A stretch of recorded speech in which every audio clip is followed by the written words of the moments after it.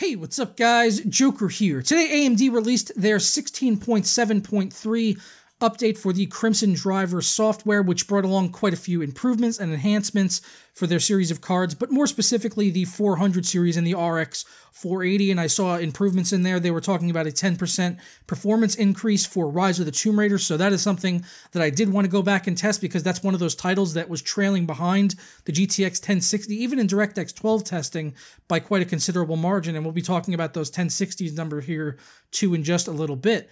But even though the 400 series was winning in games like Hitman and Gears of War when it came to DirectX 12 testing, in Rise of the Tomb Raider it's still falling behind. So I wanted to see what kind of, these improvements could bring, and if it actually could bring it closer to the GTX 1060. Now, before we discuss those numbers, I want to talk about a change that I noticed in the Wattman overclocking software. Previously, I was able to get my memory overclocked by an additional 200 megahertz, but the max I was allowed to put was 250 megahertz. So that was the maximum the software would actually allow me to put, but I could get it stable at an additional 200 megahertz.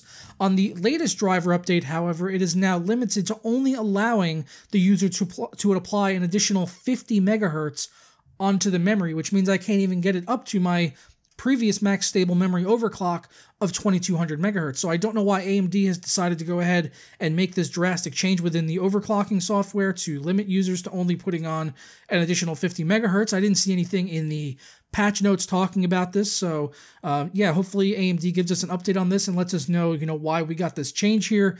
And, maybe there'll be some additional tweaking settings, further down the road, which will allow us to, adjust our memory overclock some more. But just, looking at this initially, it's, pretty poor that I can only now put on an additional 50 megahertz onto my memory overclock. So you guys can let me know what you think about that down in the comments below, and hopefully we can get, a comment back from AMD on this.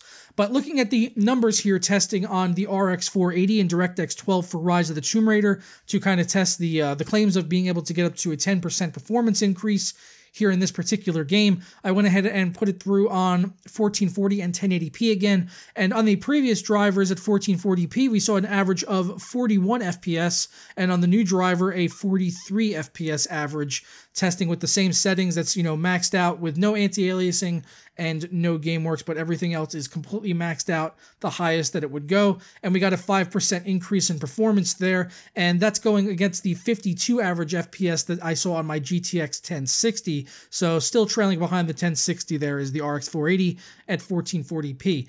When we switched that over to 1080p, we went from 52 FPS to 56 FPS, so we got a 4 FPS increase, roughly 8%, but still trailing behind the GTX 1060, which got an average of 76 FPS. So those are the numbers that are there that I saw in my testing. So we got a performance increase, 5% at 1440p, 8% at 1080p, so coming pretty close to that 10% that AMD was promising. So really good to see those gains, but unfortunately still trailing behind the GTX 1060, at least in Rise of the Tomb Raider.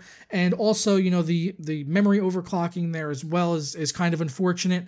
So hopefully we do get to hear about that again in the near future. But I'm going to go ahead and get out of here now, guys. As always, please let me know your thoughts on the testing and all the information that we saw here down in the comments below, and I will be there to discuss it further with you.